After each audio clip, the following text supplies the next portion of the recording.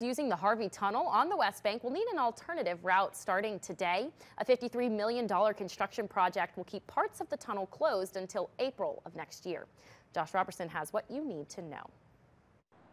And we're right here at the mouth of the tunnel here behind me, where crews are inside that tunnel right now working on those renovations, that construction project you mentioned. And the westbound lanes closed earlier today, joining the eastbound lanes, meaning that the entire tunnel is now completely off limits to drivers, and it's going to stay that way for several weeks, at least until just around Thanksgiving. Now, people who take the tunnel to work, they've noticed construction has been going on for almost a year here. The westbound lanes, again, closed earlier this morning to traffic. They're expected to stay that way until actually April of next year. The eastbound lanes heading towards New Orleans are currently shut down, but those are the ones expected to reopen around Thanksgiving, so not far from now. But DOTD officials say this rehabilitation project is going to cost around $50 million to replace the concrete, which a lot of it in the eastbound lanes have already been replaced, the tiles, the lighting fixtures, which have already been replaced, and also an update to the HVAC and the pumping system on this is what is a 67-year-old tunnel. But State Representative Pat Connick says that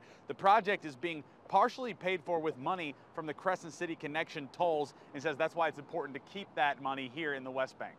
We paid above and beyond our taxes, our gas tax, and so give us back what we put in. This is going to be a showpiece for this area once this tunnel is finally completed. Again, we've seen crews going back and forth all morning long. We know on the other side of the tunnel where the opening is, they've got crews ripping up concrete currently. We can hear a lot of the construction going on inside the tunnel as well. Again, a lot of crews going back and forth.